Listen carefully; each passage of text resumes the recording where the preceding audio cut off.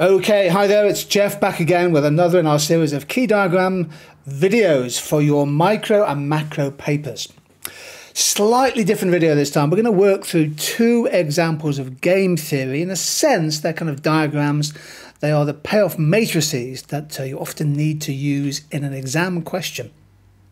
So game theory, as such, is a technique. It's basically a technique used by economists to help understand and analyse how different people or groups or businesses will behave in a given situation, assuming that they're rational. Of course, they may not be rational. Game theory techniques really started the development in the 1940s, 50s and 60s, often linked to Cold War politics. One thinks about the work of people such as von Neumann, Morgenstein, Nash, John Nash, and others. A game theory payoff matrix, essentially like a diagram, and you need to know these for the exams, is a way of applying the concept of interdependent decision making.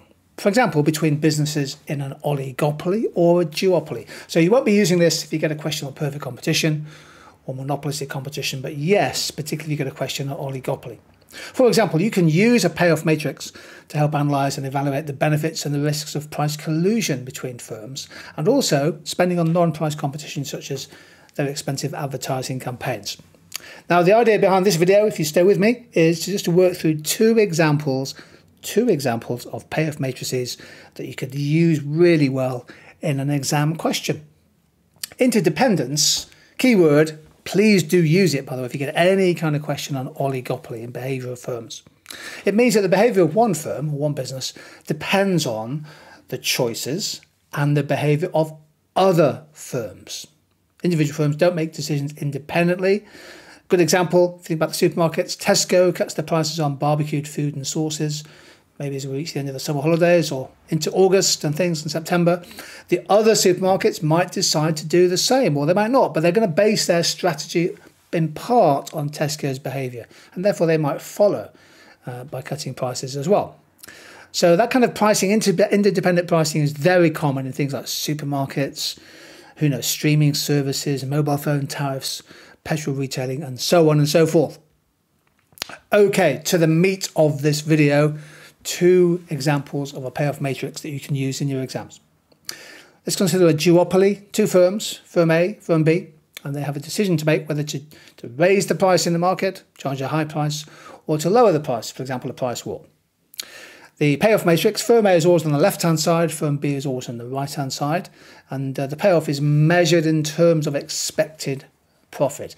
Quite important in the exam to put that top left bit in. I'm just going to highlight that for you actually now, just to remember this. It's quite important to put that in because that tells the examiner that what the implication is. This is expected profits in millions of pounds. So what should firm A do? Well, if firm A charges a low price, it will either get 12 million if firm B decides to raise their price, or 7. Well, 12 is better than 10. And 7 is better than 3. Don't forget, firm A is on the left-hand side. So low price for firm A is, in fact, a dominant strategy. And because this is a symmetrical game, the same is true for firm B. If they charge a low price, they either get 12 or 10, or they get 7 or 3, depending on what firm A does. So again, their dominant strategy is to charge a low price, in which case you'd probably end up with an equilibrium down in the bottom right there, where both firms charge a low price and they both make profits of 7 million. However, that's not an optimum in terms of the combined situation. So if they were both to choose a high price, if they're both to choose a high price, and that, of course, we would call price collusion, price fixing.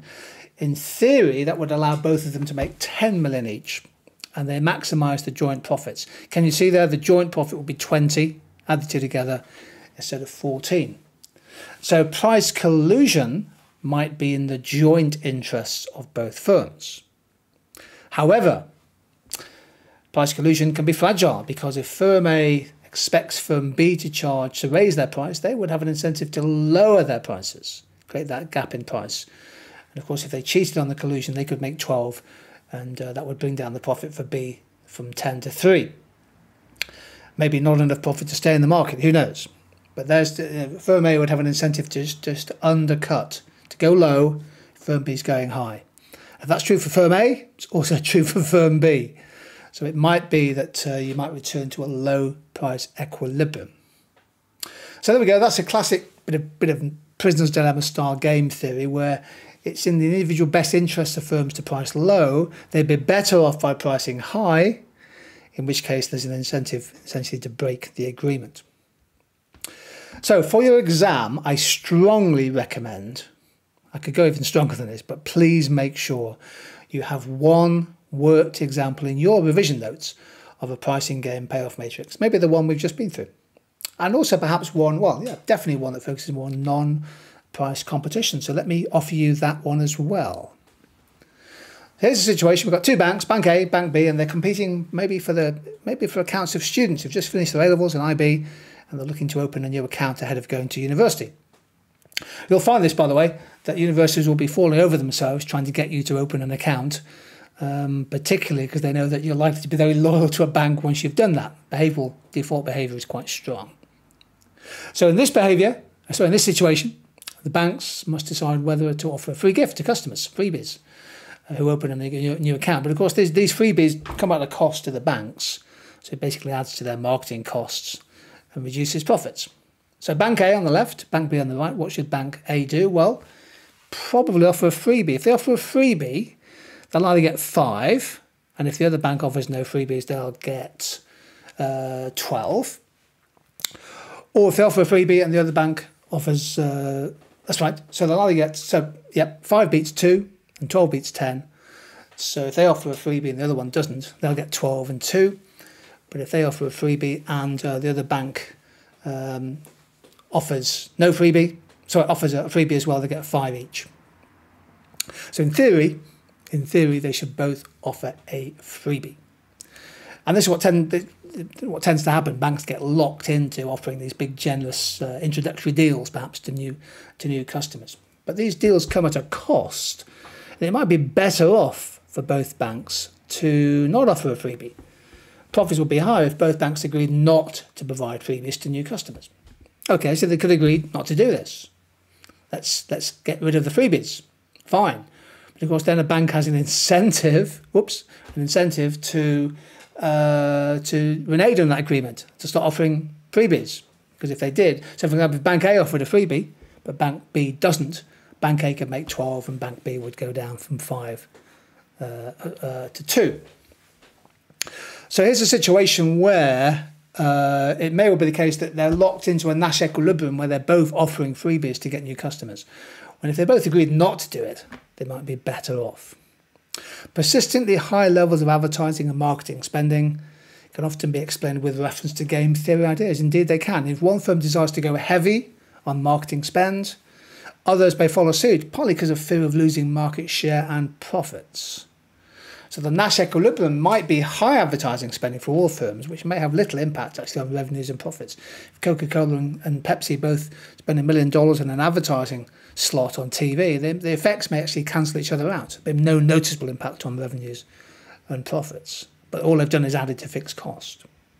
And a good example of this, just to finish with, is this situation. These are the biggest spenders on advertising in the UK in 2020. Obviously, this was the year of pandemic, so you've got the government, Public Health England and the government spending enormous sums of money on advertising. But look at all the other businesses in there: L'Oreal, Amazon, Reckitt Benckiser, Tesco's, Mackie D's, Procter & Gamble, Sky, Unilever. These are all companies which are, first and foremost, part of oligopolistic markets, where there is almost like an equilibrium to spend a very high level of money on marketing and advertising, because other firms are doing the same. In reality, of course, it's when we think about these simple games, it's difficult for firms to know what the payoffs might be, and we can make the numbers up. It's very hard to make accurate business predictions. Very hard to know how the other firms will react.